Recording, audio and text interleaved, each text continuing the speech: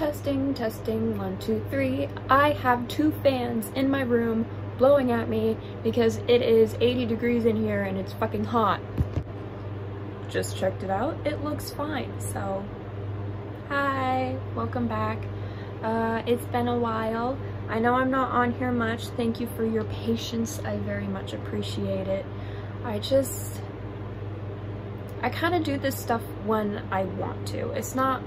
I'm not gonna treat this as a job. I'm doing this as because I want to. So I'm just putting that out there, you know? I'm not gonna have a, you know, tight schedule of uploading. I'm just gonna do it when I feel like I wanna share something with you guys. That's it. And this video is something that I've actually gotten recently, which is questions about practicing when you're in the broom closet. For those of you who don't know, being in the broom closet, basically, it's kind of like when you're gay but you haven't come out yet. You know, you're in the closet.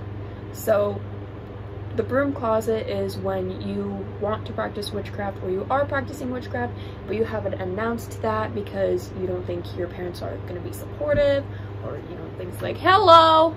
Say hello to the world. Doing a YouTube video.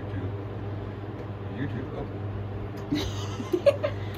For those of you who are in the broom closet, this is for you. There's a few things I want to go over.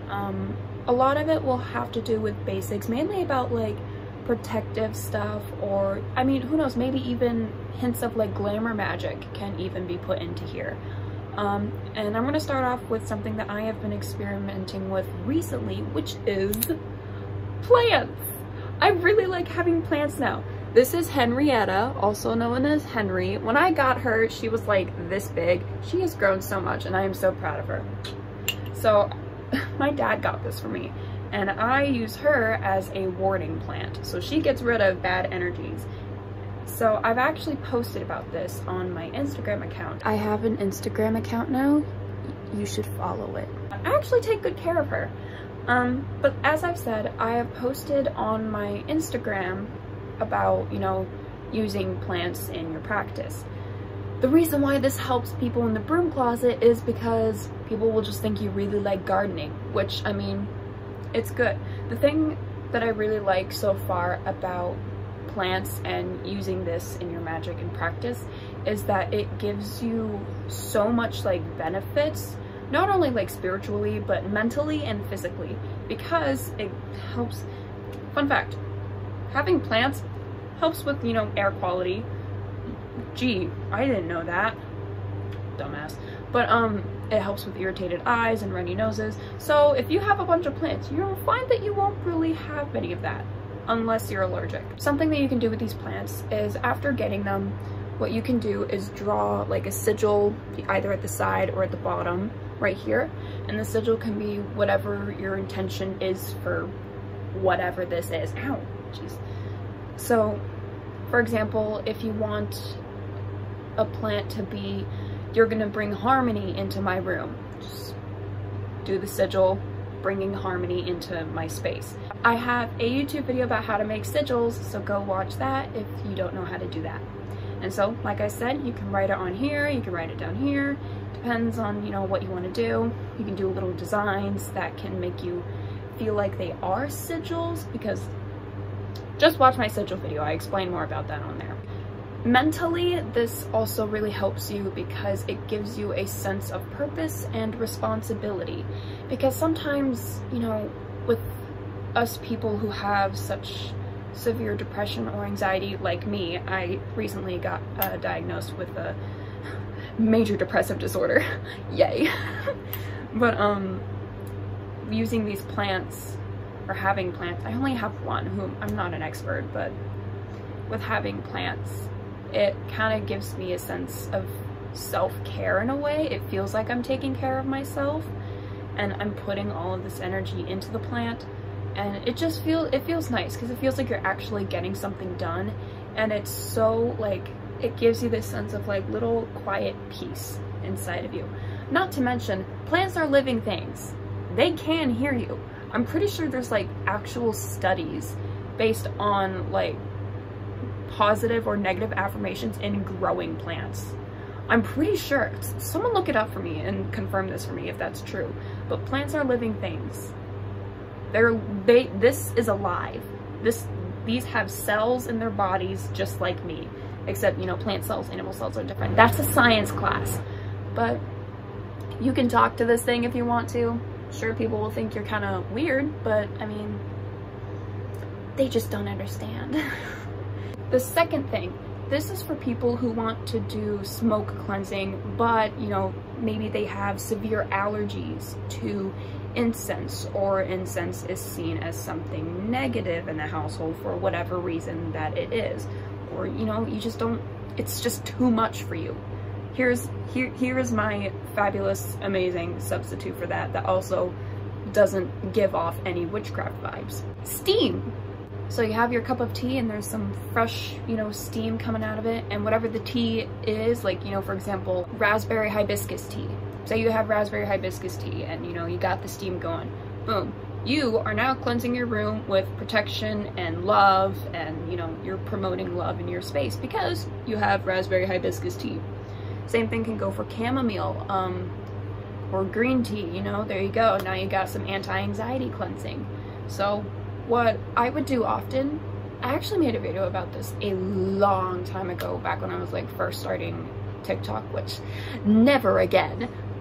I would open the window and I would put the cup at the window, so when the air would blow in, it would blow the steam out.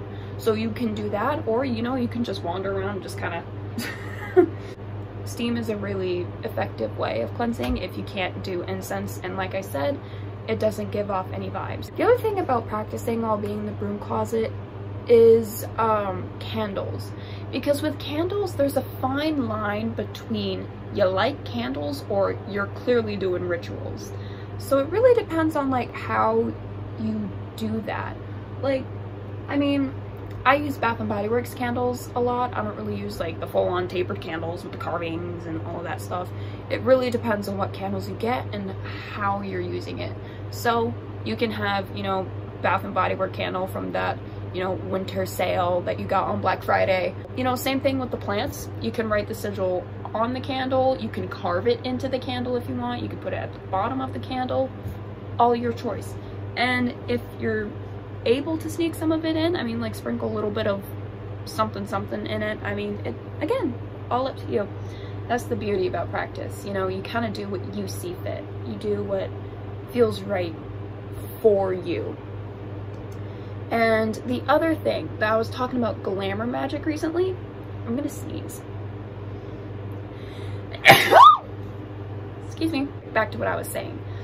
So with glamour magic, what you can do, same thing. You can put like little like signs or symbols down here that can represent, you know, beauty or popping of the eyes. You know, you can have eyeshadow and just use that. You can draw sigils on your face that have to do with beauty. See, clearly, I need to do that. Look at this. What is this? This is this. Same thing with sigils. You can draw the sigils on your face if you're applying concealer or moisturizer, or, you know, something like that, to be like, my skin is always glowing, or I am ultimate beauty, something like that, you know, whatever you see fit. So the thing with crystals is it's the same situation with candles. I mean, there's a fine line between I am really interested in geology, or you are clearly a crystal girl. So it really depends. Something that I did when I went to England, which I did post about them, you should watch my England trip.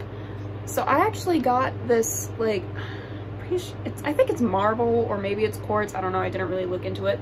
But if you could find things like this, you know, it has this little plant and it represents hope. I mean, boom, you have a worry stone, anti-anxiety. You can use this to like tell it your wishes or something like that.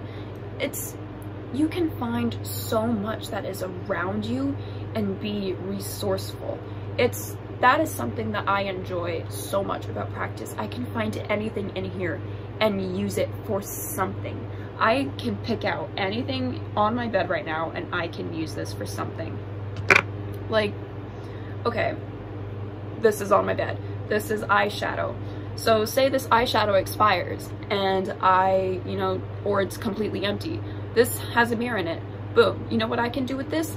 I can, if someone has wronged me or has, made some terrible decisions or treated me horribly, put their name in here. Boom. Now they have to reflect on their choices in life. Boom. I mean, see, there's an example. Or, this notebook. This isn't necessarily magic, but I mean, you can use this to write your sigils, or something that I personally do for mental health purposes is every beautiful thing I find, I write it down. So these are all like beautiful things I have found in life. So I haven't gotten that far. So, I mean, stuffed animals. I have so many stuffed animals.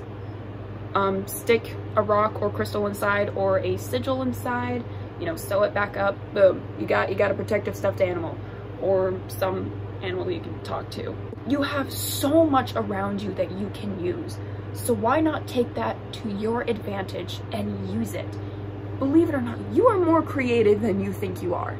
Don't think otherwise. In terms of grimoires or a book of shadows, it really depends on if, parents or people tend to look through your things. And in that case, I'm not sure if I can be much help. I did find out that my mom actually looked through my journal once in 8th grade. I was upset, but that's past. That was a long story. So I mean, you can have a regular journal. You can make it look like it's a regular journal, but really it's not a regular journal. Some people use Google Docs, or I'm pretty sure if everyone's able to go incognito mode on, their browser or whatever, go on incognito mode and then there you go, no one can find your shit. I think that's how it works. I don't know how that works.